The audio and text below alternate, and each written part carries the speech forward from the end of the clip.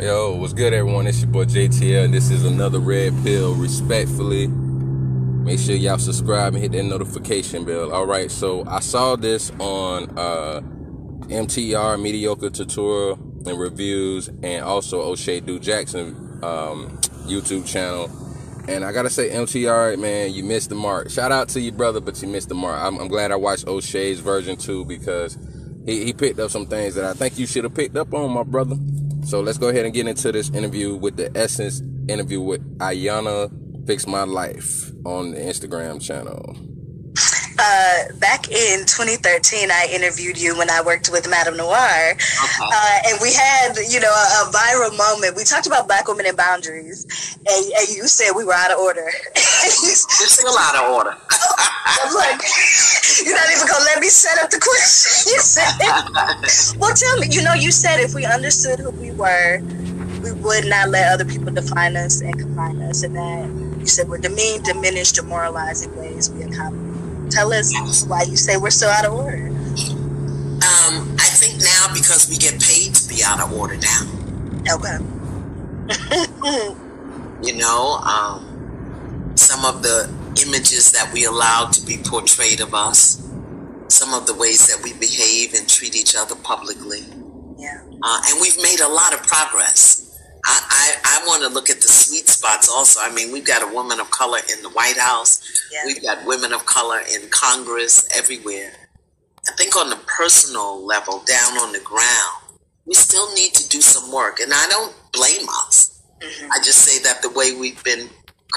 Okay, so that's the first thing MTR missed. She said, I don't blame us. And O'Shea was like, that's the problem, no accountability. That's a huge problem. How do you say you don't blame us? And O'Shea brought out some great perspectives. He was talking about how can you say you don't blame us, but you had Lisa Ray on the show. She had some issues, and you told her she needed to check herself. But then you got the Queens of Cocktails or whatever that show with Vivica Fox, Selena Johnson, Claudia Jordan, Lisa Ray. You know what I'm saying? Like, you got all these sisters on this show, and if y'all go back and watch either my version or you watch O'Shea's version or Kevin Samuel's version, we all pointed out the fact that, sadly, these sisters was going in on Ice Cube talking about he's choosing Trump, and he said, I never chose Trump. In fact, to me, they're all the same. And then what they did, no, you can't say that about white people. He was like, no, I'm talking about the presidents. Every president that came in, our situations are still the same in a lot of instances. Our situation with the wealth gap is still the same. And even with him saying all the way he said, go back and watch it. Watch the interview, then watch Kevin Samuels, watch, O'Shea Do Jackson version. A couple of brothers made something from the Manosphere about it.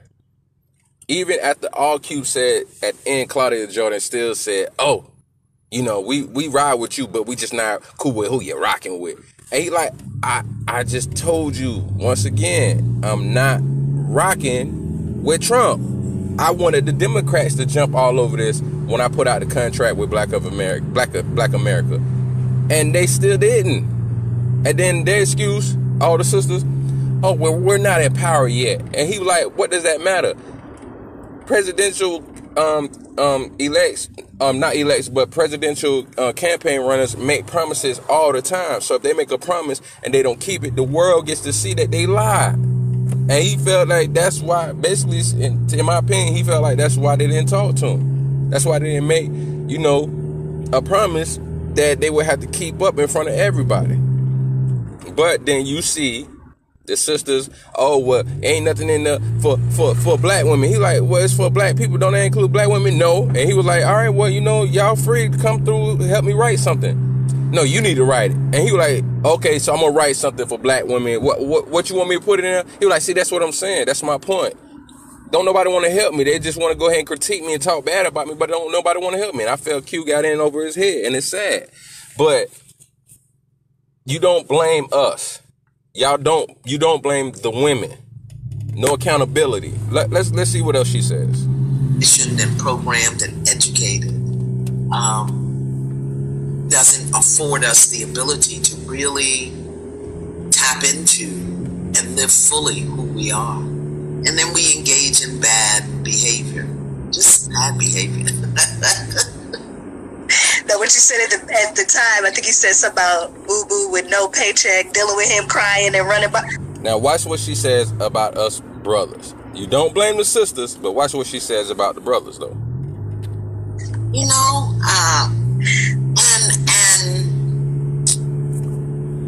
you know, this is hard. It's hard because it's, I love us.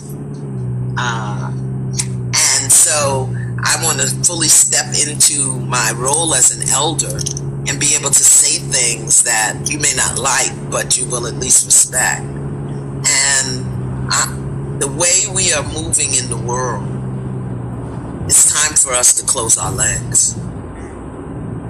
Close your legs, open your heart. Let's get clear. Now, at least she did say that to the sisters. I'll give her that. Before we keep making the same mistakes over and over and over. Because the men are, they're you know, they're trying to get themselves together.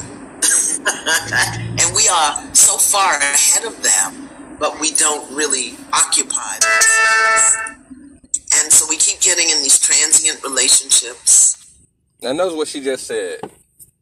They're so far ahead of us.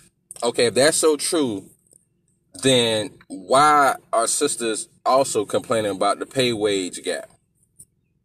Why are sisters still complaining that we making more money than them but not treating them right? If they're so far ahead of us, you gotta understand something, and I'm gonna make a show about this. Black men are still out earning black women. Black men still have more businesses than black women, but they're so ahead of us. And she's not pointing out their attitudes towards us and the good brothers that are out there. This is the problem that we have. I try to have a lot of respect for Iyanla, but it's like she still is saying the same thing a lot of other black women are saying. And yeah, we do have a lot of brothers that need to do better, but we got so many brothers that are. I was working for a program, my mentor, who, you know what I'm saying, taught me knowledge about working with at-risk youth and doing things in the community. A lot of these brothers don't get no respect. We're still just, the black women just kicking our black man behinds, and we're doing nothing. And it's like, that's not necessarily true. So this brother started a program, incorporated sisters as well, women too, and brothers, and we're dealing with at-risk youth, you know, teaching them about real estate, instead of, you know, them just looking at the jewelry that they want to look fly and fresh. We taught them how to make it. Hey, you could be 15, 16 years old, shoot, even 13, 14 years old, learning how to make all the fly jewelry that people buy. Our program was teaching these young brothers how to make jewelry. Instead of them going to spend thousands of dollars on it, they can make thousands or hundreds of thousands, maybe even millions of dollars making and selling the jewelry. Real estate, trades, getting scholarships. This is something that was made by two brothers. Shout out to Mr. Murphy. Shout out to Mr. Harris. Two brothers. One brother from New Jersey, one brother from Georgia. Down here in St. Petersburg, Florida. But we don't get no love. Shout out to Mr. Brayboy. Brother owns like 4 different businesses on one block. But we don't give them no love and no respect. But they're so ahead of us. Even though they do things and they implemented young brothers and young sisters. But they're so far ahead of us. So close your legs and open your heart. But what are you, the money? That's what you boiled it down to? The money? No, sisters are not totally far ahead of brothers like that right now. We need to be healing and not worry about relationships like that, especially when it comes to money. But let her finish the rest up. Bringing children in when we're unprepared, they're unprepared. The number of children in foster care, the number of children in just difficult situations. And I know what it's like to start out and think everything's going to go well. And then a year, 2 years in, you're like, okay, what happened? Mm-hmm. So we've got to be a little more prepared on the front end, so we don't have such difficulty on the black end, on the black back end. Right. And I say that because I love us and I love children, and I just want us to do better and be better. Well, lastly, I know you said you don't have to know what's next or, anything. All right, so I'm going to wrap this up. Iyanla, she's a black woman, so I expect her to stand up for sisters. This is why brothers in the black manosphere, we've been making videos on this, because a lot of us don't get it. No matter what we do or how good or how great we move along and move the culture forward, we're still getting the blunt of the blame. You saw what she said in the beginning. I don't blame us. But then when it comes to brothers, you say what? That we ain't got ourselves together. Women need to stop having babies with us because we're not ready. They're just not ready emotionally. That's it. No, they're not ready because the attitude-wise also looking down on us. You let white zaddy make you think that you're better than us and separate us. She don't speak about that. She didn't speak about that. You didn't speak about the fact that sisters, are complaining so much, but at least she said they're making the wrong choices. But to sit there, like she said, the lady right here, Brandy Victorian, said, boo-boo with no paycheck. So that's all you're equating all black men to, and that's what ticks me off. She didn't say certain black men with no paychecks. She didn't say certain black men are not ready. Sisters need to stop picking certain black men. No, she said black men. Oh, they're trying to get themselves together. That's it? All of us? Not all of us are in prison. Like Kevin Samuels always say, it's a lie. Not all brothers are in prison. So let's say the numbers around, because I think it's like around 2 million people in prison now. Almost 800,000 brothers, 800,000 brothers in prison. That's a lot. But what about the other 40-something black people that are men and women that are not in prison? What about the other 19 million brothers? Let's say it's 20 million brothers, 26 million sisters. What about the other 19 million brothers that ain't in prison? So you mean to tell me all 19 brothers ain't working? I'm working. I own my own business. My people's working. My brother's working. A lot of brothers I know got their own businesses. They employ their own family.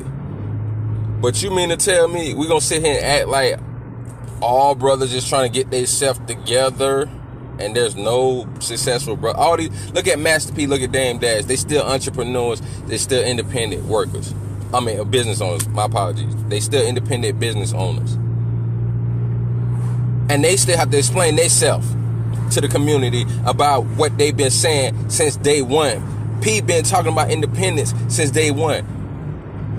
Dame Dash has been talking about independence since day one. And we still got to explain ourselves.